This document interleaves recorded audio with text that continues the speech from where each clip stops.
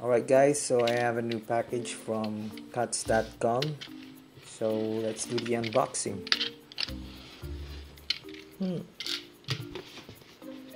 Alright, so let's take that out, and we have a shiny black box.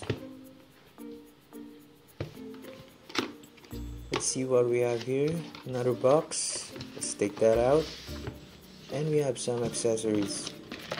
I think this one is the pouch, but we'll go over that in a minute. Let's put it there. Now let's take the cover off.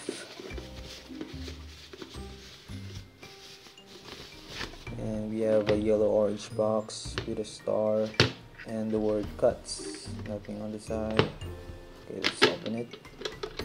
Finally, we have a real CSGO Butterfly knife. Wow, it's really heavy. Okay, let's try it.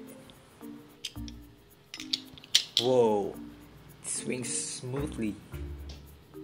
The quality is pretty neat. Great paint job. All I can say is wow. And I really like it. I'll put a link in the description where you can buy one. Just to let you know, this is a training knife, so it's not sharp because it's for practicing tricks. Let's try this one with the pouch.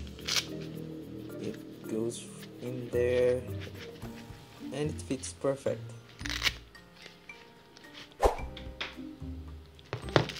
And this one is for cleaning,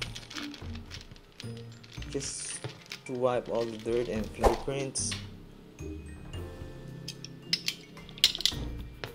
Anyways, if you guys remember this first CSGO Butterfly knife I made a few months ago, doesn't look really perfect because I only drew it based on the picture on the internet, but they're almost the same length. I only used 12 popsicle sticks to make this.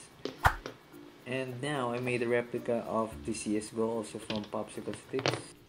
Let's close that first so we can compare.